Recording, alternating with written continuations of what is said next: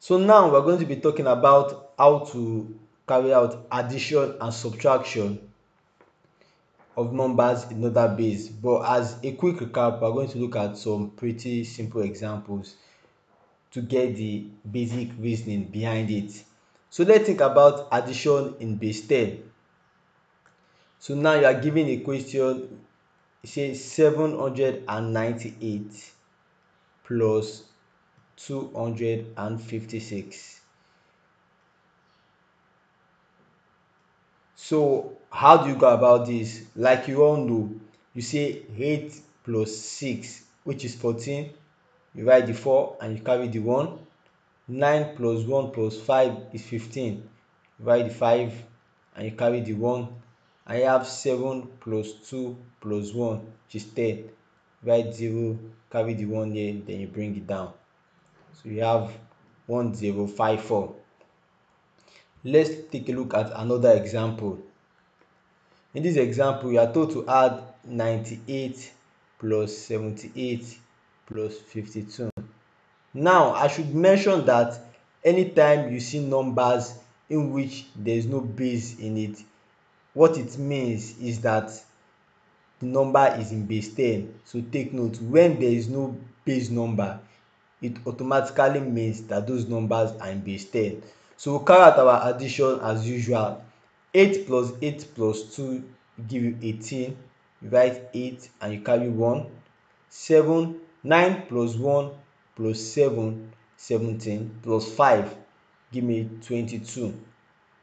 You write 2 and you carry the 2 to the other side, which you then bring down. So you have 228.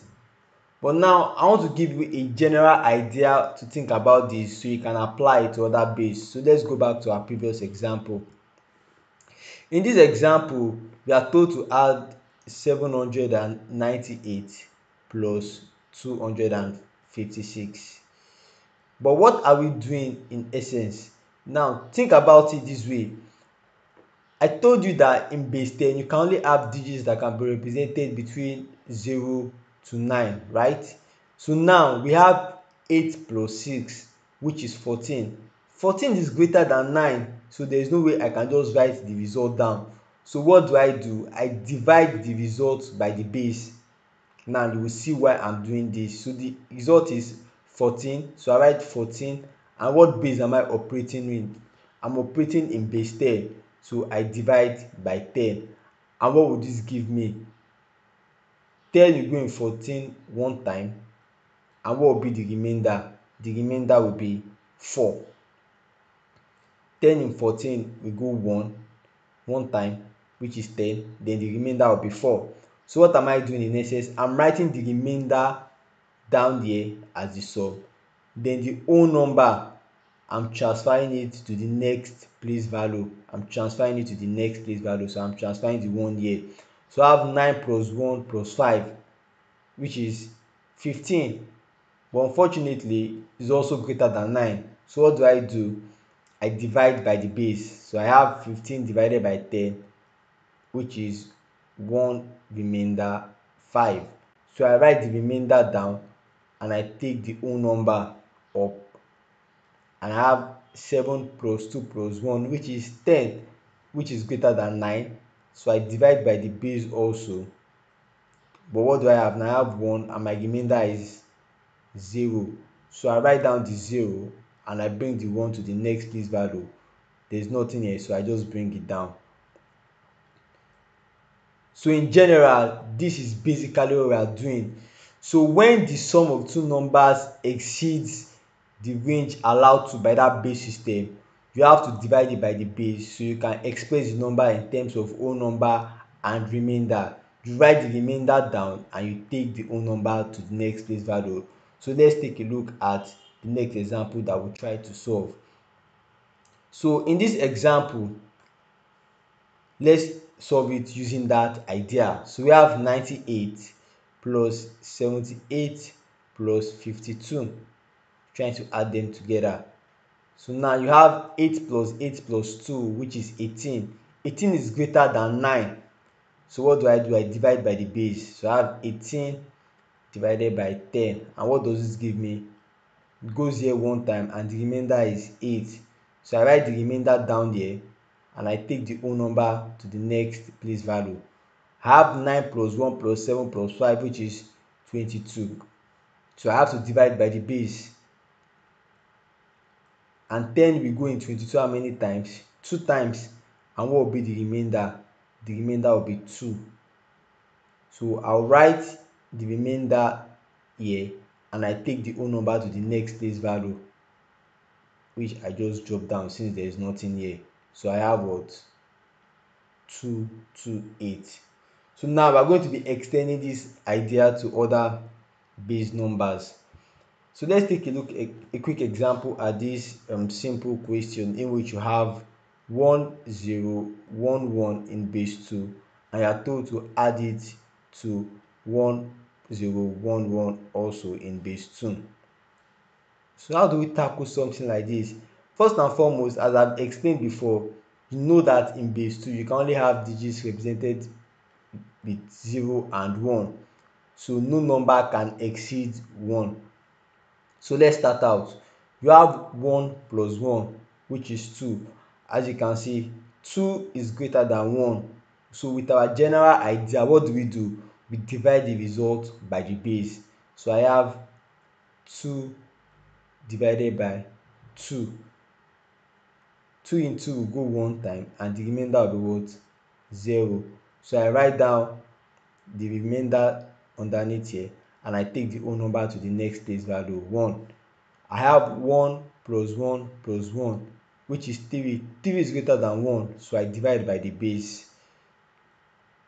And what am I left with? I'm left with 1 and the remainder is what? 1.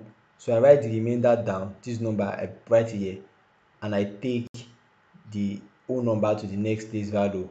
So I have 1 plus 0, which is 1, which is not greater than 1, so I can just write out the result down. And in this last case, I have 1 plus 1, 2, which is greater than 1. So I have to do that and divide by the base. So I have 1 remainder 0. I write the remainder down and I take the whole number to the next place value, which I then bring down. So as you can see, this number plus this number is equals to 10110 in base 2. Pretty straightforward, right? So let's take a quick example at another example. Now we are going to be working in base 5. So you are given 223 in base 5 plus 123 in base 5. So how do you work through this? The same idea that we have been explaining. So you start out, you know that in base 5 digits can only range between 0 to 4. So any number that exceeds 4, you have to convert it by dividing it by the base. So now you have start out, you have 3 plus 3, which is 6. 6 is greater than 4. So you have to divide by the base. And this time around, I'm going to use the long division for those that are familiar with it. But it's still the same idea. So you have 6 and I'm dividing by the base, which is 5. So 6 in 5 will go one time, and what is the remainder? The remainder will be 1. So you write the remainder down there and you take the whole number to the next place value. You have 2 plus 1 plus 2 plus 2 plus 1, which is 5, which is greater than 4. So you have to divide by the base. So you have 5 divided by 5 and you are left with what? 1 and the remainder is 0. So you write the remainder down there and you take the whole number to the next place value. So you have 2 plus 1 plus 1, which is equals to 4, which is no more than 4. So I can write it directly. So when I add these two numbers in base 5, the result is 401 in base 5. Now let's look at another example in base 5. So here we are given 432 in base 5 plus 341 in base 5. I told to add these two numbers together. So what do? We say 2 plus 1, 3. 3 is not greater than 4, so we can write it directly. You have 3. Now you have 4 plus 3, 7. 7 is greater than 4, so you have to divide by the base. So you have 7, and I'll go back to my other method, divided by 4 of division. So what will this give me? 4 will go in 7 one time, and the remainder is what? 3. So I write down the remainder here, which is 3. Oh, sorry, there's a mistake. Made a mistake. So I'm supposed to divide by the base. So see, you have to be really careful to make sure you're dividing by the base. So now let's correct that. So you have 7 divided by 5, and what would that be? You have 1, and what is the remainder? The remainder is 2. So I write the remainder here. So let me clean this. Okay, so I have 2, and I take the whole number to the other place value 1. So I have 4 plus 3 plus 1, which is 8, which is greater than 4. So I have to divide by the base. So I have 8 divided by 5, which is essentially 1 remainder 3. So I write the whole number, the base, the remainder here, and I take the whole number to the next place value. There's nothing here, so I just bring it down. So adding these two numbers in base 5 gives me 1323 in base 5. As you can see, the result, none of the digits here exceeds a 4 as defined by the base 5 system. So finally, for addition, let's take a look at this example in base 8. So here we are told to add 456 in base 8 with 123 in base 8. So as we have defined, base 8 digits can only range from 0 to 7. So let's start out. You have 6 plus 3, which is 9. 9 is greater than 7, so I cannot write it here because it defy the rule of base 8. So what do? I divide it by the base. So I have 9 divided by 8. And what is this equals to? Equals to 1, and the remainder is 1. So I write down the remainder, and I take the whole number to the next place value. I have 5 plus 2 plus 1, which is 8. 8 is greater than 7, so I can't write it down because it defies the rule of base 8. So I divide by the base. I have 8 divided by 8, which is 1, and the remainder is 0. So I write down the remainder here, and I take the whole number to the next place value. I have 4 plus 1 plus 1, which is what? 6. 6 is not more than 7, so I can write it down directly. So when I add these two digits in base 8, my result is 601 in base 8. As you can see, none of the individual digits here exceeds a 7 as defined by the base 8 rule. So this is all you need to know basically in terms of addition in bases other than base 10. But how do we deal with subtraction? So to give you a quick idea, we're going to start out by solving what you're already familiar with. So let's take a look at this example where you have 317 in base 10 minus 158 in base 10. So how do? You say 7 minus 8. You know that this is not possible because 8 is greater than 7. So what do? You borrow 1 from here, you are left with 0, and you add it here. So you have 17 here now. And you can see 17 minus 8, which is equals to 9. Now 0 similarly cannot minus 5. So you borrow 1, you take 1 away from here, and you are left with 2, and you add it here. You have 10. Then minus 5, you have 5. Then 2 minus 1, you have 1. So the answer is 159 in base 10. So now I want to try to generalize the idea in relation to base so we can extend it to other base. So what are we really doing when we are subtracting two numbers in base 10. So this is what we are really doing. We have 317 minus 158, both in base 10. I'm not going to write the base, and I should know by now, if there is no base number, it means that the numbers are in base 10. So what we are really doing in essence is that we are saying 7 minus 8.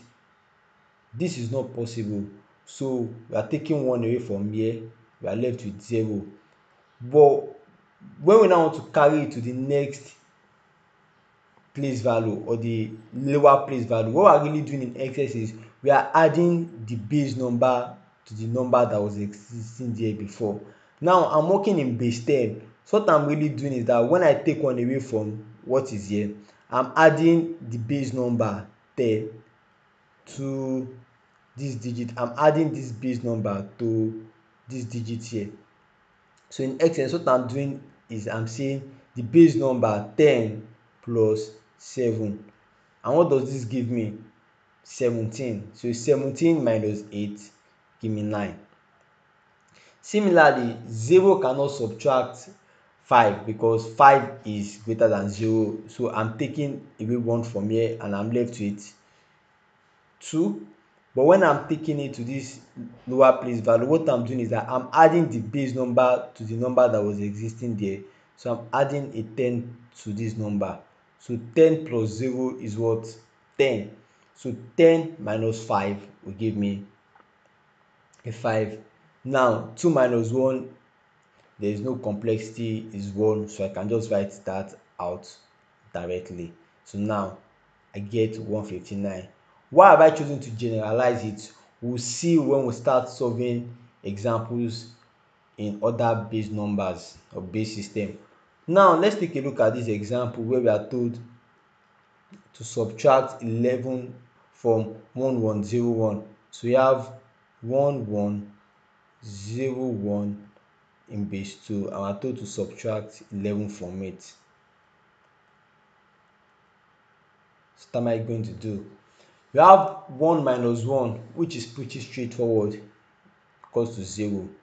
But now you have 0 minus 1, so we have a complexity here because 1 is greater than 0. So what do? Take away 1 from here and we are left with 0. But now what do we add to this digits when we have taken 1 away from here? As I've explained before, what we add to this digit is determined by the base in which you are operating. In the previous example, we added a 10 to these digits because we're dealing in base 10. So now, can you guess what we will add now that we're dealing with base 2? Yes, you got it right. We're going to add 2 to this number. So when you add 2, you have 2 plus 0, you have 2. Then you have 2 minus 1, gives me 1. Here is already a 0, there's nothing here, so I can bring down my 0, and here is a 1, I can bring down my 1.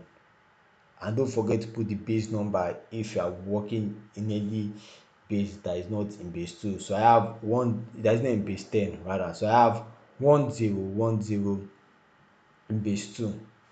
So let's take a quick look at another example.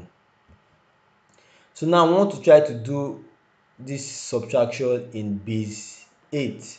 So I'm giving 456 in base 8 minus 173 in base 8. So how do I go about this? The first is pretty straightforward. I have 6 minus 3, which is 3. So I can just write down directly. I have 3. But the second one creates kind of a complexity because I have 5 minus 7, which is impossible to solve because 7 is greater than 5. So what do? I take 1 away from here and I'm left with what? 3. But what am I going to add now that I've taken 1 away from here? I'm going to add the base number. Yes, you got that right. The base number to this number. And since I'm working in base 8, I'm going to add 8 to this number. So what is 8 plus 5? 8 plus 5 is 13. So I can subtract 7 from the sum of 8 and 5. So what is 13 minus 7? I have 6. So I can write that down. and I have 3 minus 1, pretty straightforward, 2. So I have 263 in base 8. So this really sums up how to deal with addition and subtraction in base bases other than base 10. So what I really advise for you to do now is to go through textbooks or go through past questions and see where additions and subtractions in other bases are being presented and try to tackle them. And if you have any complexity or any challenges, you can put it in the forum so you can interact with other students and figure it out. So that sums up what we're going to be talking about in terms of addition and subtraction in other base system. And in the next class, we are going to be talking about multiplication basically.